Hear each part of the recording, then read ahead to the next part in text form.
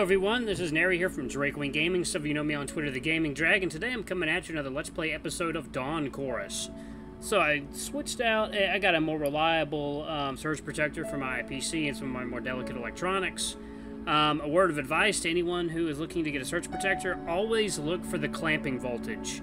If you have sensitive electronics, it should be ideally no more than 400, but if you can keep it at 330 or under 300 volts, that's excellent. So, also I recommend the Belkin 12 outlet. That one is 330 volts. Anyway, guys, enough with the surge protector recommendations. Let's jump right back into the whole reason you're here. Let's get some more Devon, shall we? All right. There are no separate stalls, just one row of shower heads extending from the wall. We take two adjacent showers. I press the button and water starts pouring onto me. Ah, it's cold. Next to me, Rune starts showering too, rubbing liquid soap into his thick pelt. Let's go. Rune, you're gonna get your own. Don't worry, you'll be a good boy. I've also decided the next playthrough I'm gonna be doing Miko, and then I'll do Rune. I don't want to stay long under the cold water, so I finish showering quickly and leave for the swimming pool. My fur feels heavy with all the water it's soaked up under the shower, but I don't bother doing anything with it. I'm jumping into the pool in a moment anyway. I leave the showers, leaving a trail of wet paw steps behind me. The swimming pool looks fairly normal, aside from maybe the lighting. Two rows of lamps hang from the ceiling above the water, reflected in the glossy tiles. The wall opposite to the entrance is made entirely of windows, giving a view of the surroundings. God, I really love the way that this looks. The music matches this very well, too. It's kind of, eerie, kind of otherworldly looking. The pool is fairly small, as hotel pools usually are, but it seems long enough to build up some speed before swimming the whole length. As Rune said, Devon is already here, standing near the windows and looking at the mountains visible in the distance. He turns around and notices me approaching. Oh, I didn't think he would be this ripped. He certainly looked like the athletic type. He's a coach after all, but I didn't expect to see chiseled abs on him. Maybe he was a sports player like Rune, too. He seems pretty young, actually. I wonder how old he could be. And why did he become a coach so soon? Most of the coaches I've seen were in their mid-30s to mid-40s. Hello, Devon. Carvine. Oh.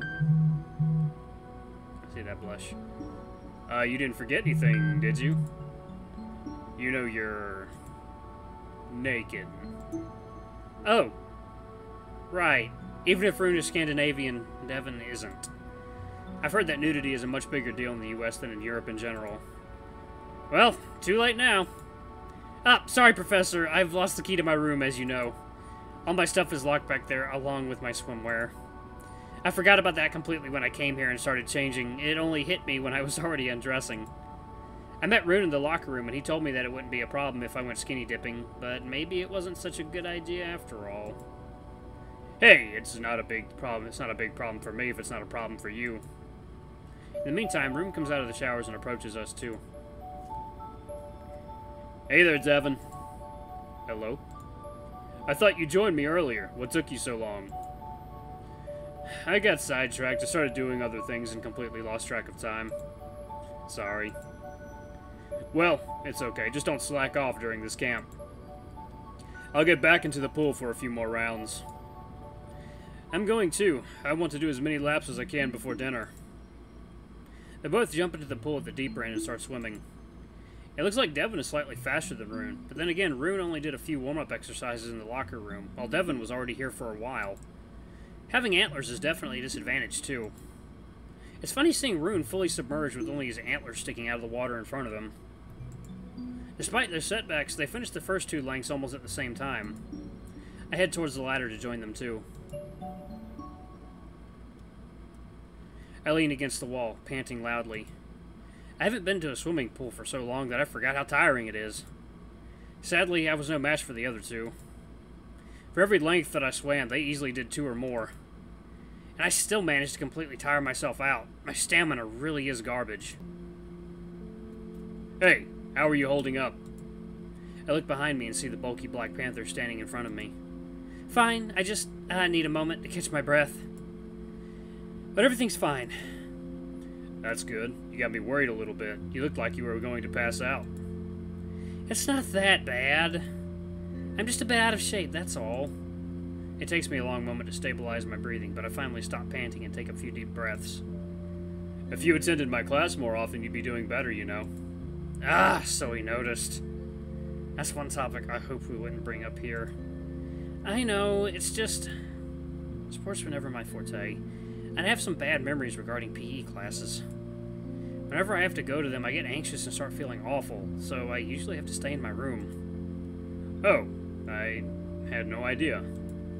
I hope that I didn't cause any of those memories, and if I did, I'm sorry. I know I may not be the most approachable teacher ever. No, don't worry.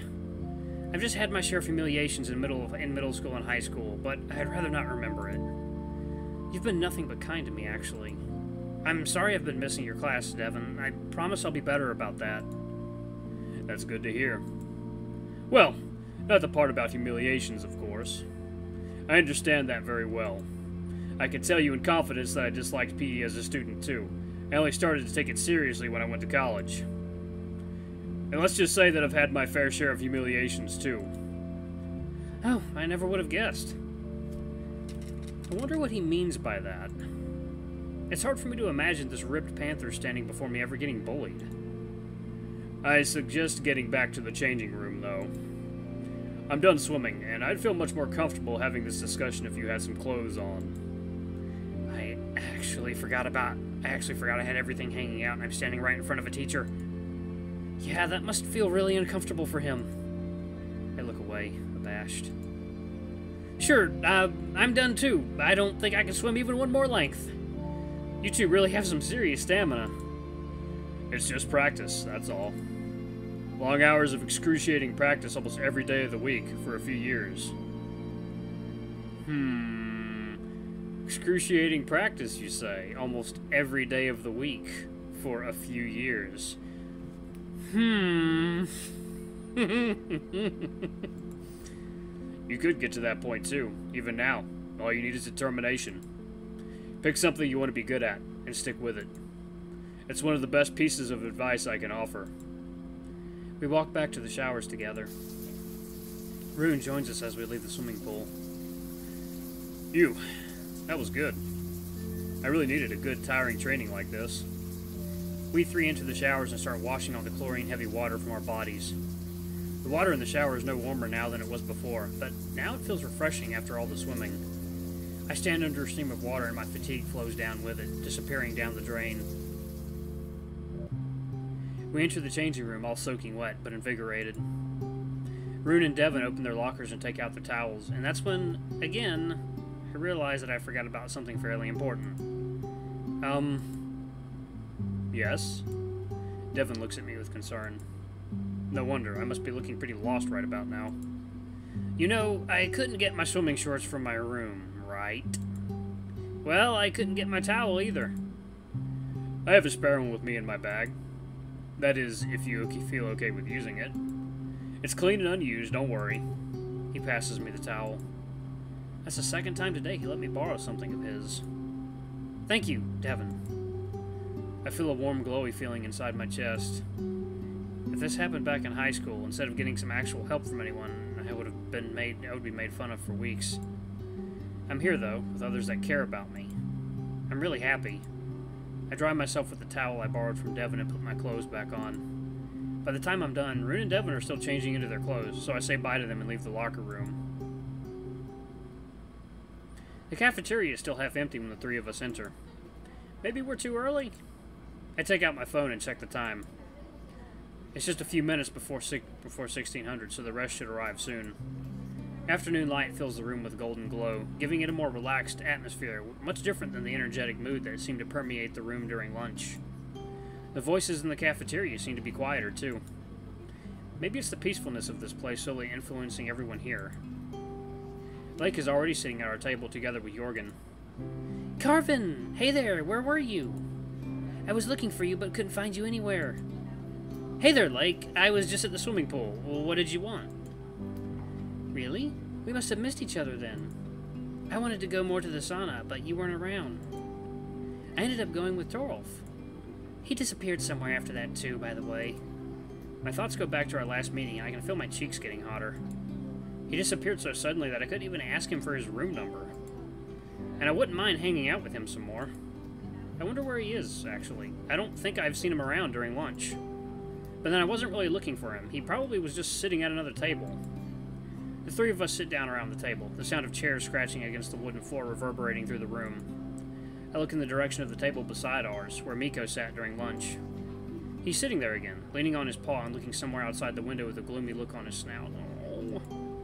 And there's Travis sitting there, too, talking with Bjorn. I had no idea these two knew each other. I thought that Travis would want to sit next to Jorgen. I wonder what they're going to serve for dinner. That lunch was so good.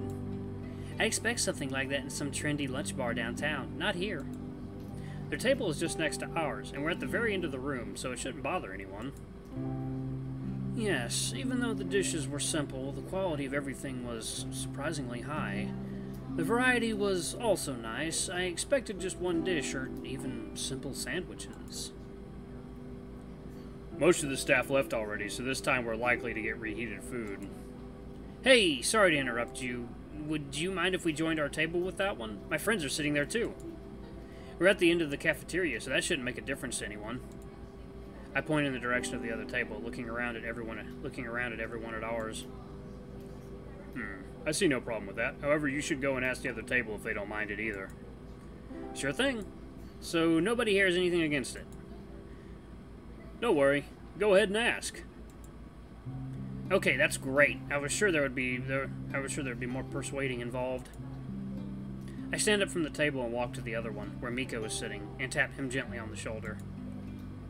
He turns around, clearly surprised to see me. His ears perk up, and a cheerful smile appears on his snout. Carvine! What are you doing here? Would you mind it if we joined the tables? This way we could all sit together. I wouldn't mind it at all. Quite the contrary, I would really like it. Is that okay, Bjorn? I don't want to speak for everyone here. Oh, why would I? That would be cool, actually. I nod. Wow, this really was very easy. I return to my table and wave at Devon, trying to get his attention. I see no problem with it either, so we can go ahead. Devon simply nods in response and stands up. I feel a sneeze coming on. 1 second. 1 second. Okay, I guess not. Okay, everyone. Help me move the table. Sure thing, Coach. We all stand up, lift the table, and join it with the other one. Hello there. Hope you don't mind us joining. Of course not. The more the merrier. We were just talking about the facilities here. Were any of you in the swimming pool or sauna here yet? Yeah, we visited the pool with Devon. It's fine, not very big, but enough to get some speed. Oh, and there's quite a view from there. By the way, I believe that I haven't introduced myself yet. I'm Bjorn. I'm studying neurology. Oh, good idea. How about we all introduce ourselves? I don't know most of you yet. I'm Rune, currently in the 4th year of studies, neuroscience. Apart from that, I also play basketball and have a few other hobbies I try to cultivate whenever I have the time. I'm Travis, studying neuroscience, but I'm in my 1st year. I moved to Norway from the US, and I'm half American and half Japanese. I like anime and JRPG games, Korean cuisine, and some good tea from time to time. Nothing better than a good cup of green tea. True, Japanese sencha is my reason to live. I'm more of a fan of matcha. I always start my day with one, but I wouldn't say no to sencha. Miko and I study marine biology with a specialization in cetaceans. Wait. Oh, I'm Miko. That's stupid. I'm a freshman and I moved here from Finland, just like Carvine here. I make music in my free time, and I like anime too. Oh, yes. I believe we most certainly know each other already. I'm Carvine, and as Miko just said, I moved here from Finland. I study cognitive science, and in my free time I dabble in photography, both digital and analog. So, I'm Lake, and like Miko and Carvine, I moved here from Finland. I'm a freshman too. I study astrophysics. I'm happy to meet you all. I'm Jorgen, in the 2nd year of astrophysics studies. I like literature, and I don't like noise. Everyone is looking at Devon expectantly. Only after a moment he understands that we're waiting for him to introduce himself too. That's what he gets for sitting with students, I guess. So, I'm Devon. I believe you all know me. I'm a coach at our university, and technically I'm here to supervise you. I moved here from the US less than a year ago, so I'm still just acclimating here. He's suddenly interrupted by the lady from the reception who came with our dinner. She greets us and starts putting plates of food down on the table. First there's some soup, pea-colored and creamy, smelling of marjoram and thyme. Then a few dishes filled with various stuff, mashed potatoes sprinkled with dill, whole-baked carrots and veggie balls, and a jug of sauce. And finally, she puts down 2 platters full of pancaker. Thin Norwegian pancakes, topped with some dark blue jam and various fruits. Oh, that would be the alarm. Thank you guys so much for watching. I really hope you enjoyed this episode of Dawn Chorus Devon's Path. Don't forget to like, comment, subscribe, and ring that notification bell to the next video. I love you all. I'll see you next time. Bye-bye!